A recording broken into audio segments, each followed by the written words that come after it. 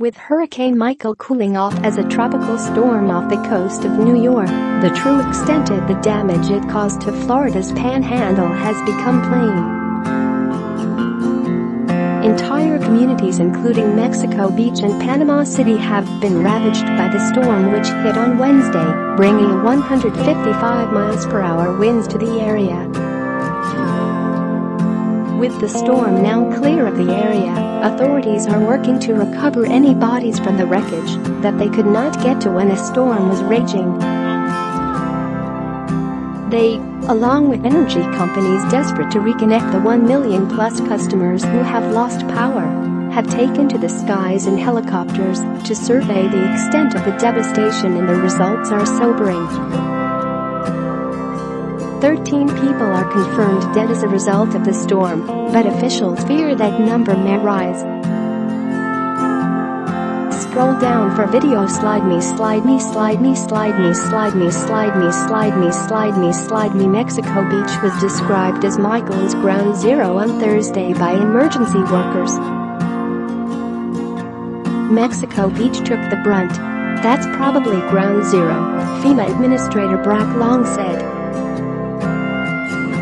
As camera crews flew over it on Friday, including one belonging to CNN, stunned reporters remarked, "It's gone. It's gone." Residents in other areas described the terrifying conditions as the storm hit on Wednesday, including in Georgia, where they likened the noise of the looming hurricane to a train coming. On Friday, Virginia's Department of Emergency Management said 5 lives been claimed in the state. They include 4 people who were swept away by flood water and a firefighter who died in a highway crash. Sarah Radney, an 11-year-old, was visiting her grandparents' home when Hurricane Michael roared into southwest Georgia. She and her siblings were there on a fall break. Her parents decided cautiously to let them stay as Michael approached because they thought the home was powerful enough to withstand the storm. If the family feared anything, it was probably falling trees, not a carport next to the house. In what could only be described as a freak accident, authorities say Michael's powerful winds lifted the portable structure high into the air and slammed it back down on the house. When it landed, one of the legs tore through the roof, fatally striking Sarah in the head. It also hit her grandmother, puncturing her in the lung and breaking her rib.Sarah's father and stepmother, Roy and Amber Radney, said Thursday that Sarah loved being around her big family and made everything more fun.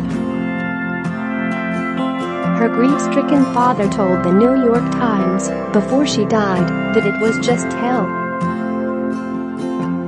"Last night was just hell. I'm an hour and a quarter away, and my daughter's dying, and I can't do anything about it. I can't think of anything that is more related to hell than that," he said.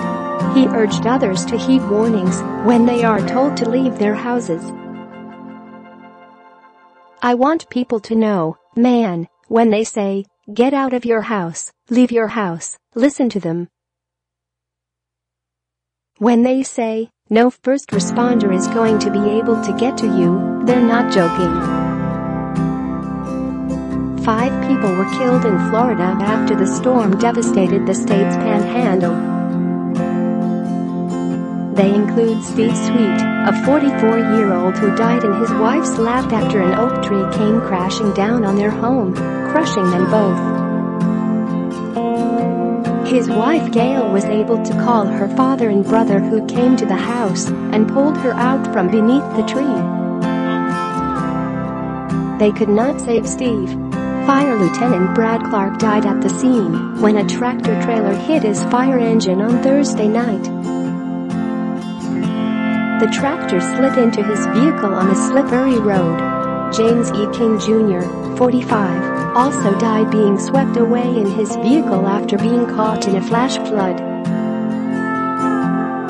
Another man, whose name has not yet been released, died in a storm-related traffic accident in North Carolina on Thursday. More than 1.2 million homes and businesses were without power from Florida to Virginia on Thursday because of the storm.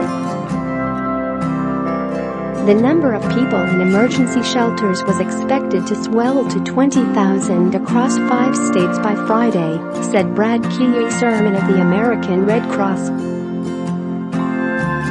Meteorologists watched satellite imagery in complete awe as the storm intensified.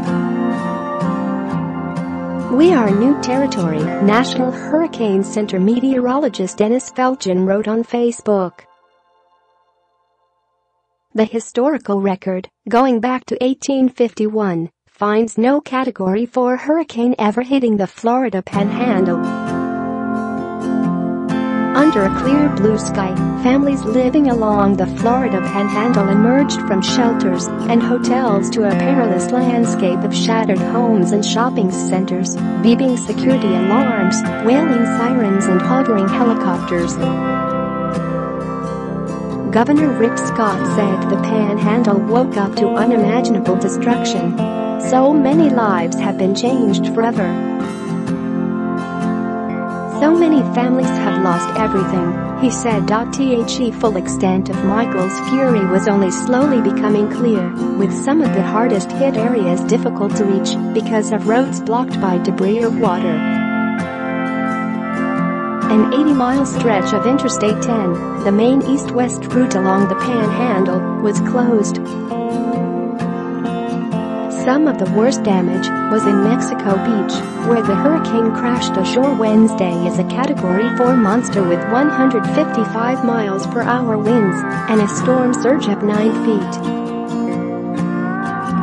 Video from a drone revealed widespread devastation across the town of about 1,000 people.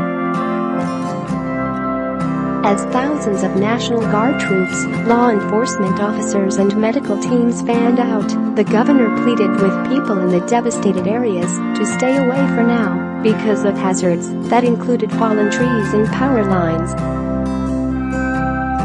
"I know you just want to go home. You want to check on things and begin the recovery process," Scott said. "But we have to make sure things are safe." The Coast Guard said it rescued at least 27 people before and after the hurricane came ashore, mostly from homes along the Florida coastline, and searched for more victims. Among those brought to safety were 9 people rescued by helicopter from a bathroom of their home in hard-hit Panama City after their roof collapsed, Petty Officer 3rd Class Ronald Hodges said. A dramatic video shows the moment members of the United States Coast Guard rescues a trapped woman in Florida. In nearby Panama City Beach, Bay County Sheriff Tommy Ford reported widespread looting of homes and businesses. He imposed a curfew and asked for 50 members of the National Guard for protection. The hurricane also damaged hospitals and nursing homes in the Panama City area, and officials worked to evacuate hundreds of patients. The damage at Day Medical Sacred Heart included blown-out windows, a cracked exterior wall and a roof collapse in a maintenance building. No patients were hurt, the hospital said. The State Mental Hospital in Chattahoochee, which has a section for the criminally insane, was cut off by land, and food and supplies were being flown in, authorities said. Landlines and cell phones also were down to the complex, which has nearly 1,000 residents and more than 300 staff. They relied on emergency radios to make contact with first responders. About 2 million ready-to-eat meals, 1 million gallons of water and 40,000 10-pound bags of ice are ready for distribution in Florida.